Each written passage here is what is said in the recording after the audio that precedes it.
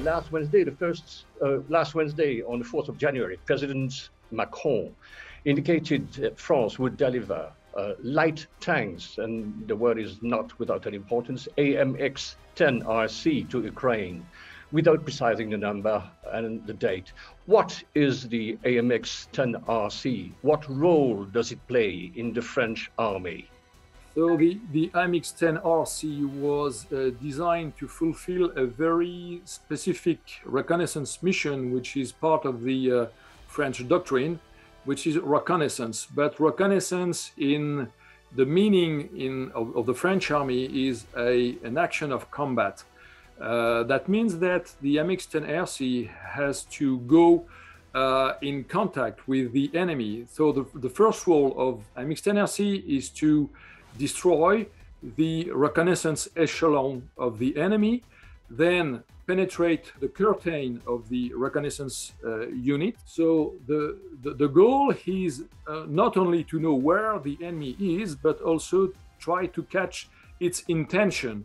So what are the intentions of the enemy as far as the maneuver is concerned? So this is the first mission. The second mission is what we call the red, meaning that you try to go very in depth in the enemy organization in order to strike the second line, the second echelon, so the logistic spots, as an example, and to harass the enemy by ambushes and organizing what we call quick fight.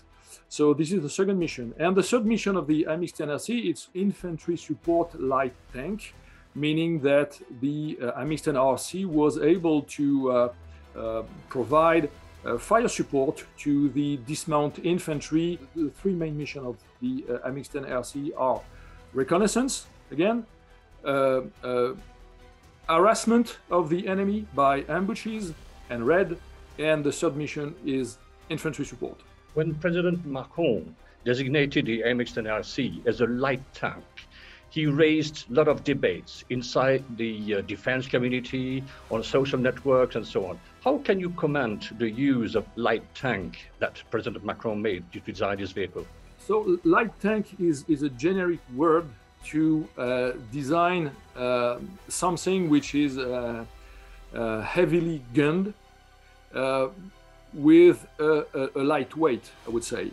So a light tank is a tank, but with a light weight, so something which is less than 20 tons, but heavily weaponed with a big caliber gun.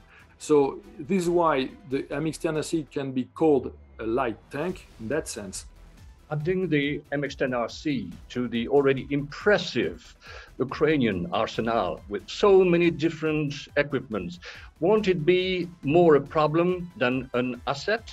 The Ukrainian army is now, I guess, fully organized to manage the diversity of systems and vehicles which are delivered by different Western sources and different Western countries. The Ukrainian army is in this position where it's better to have something than having nothing.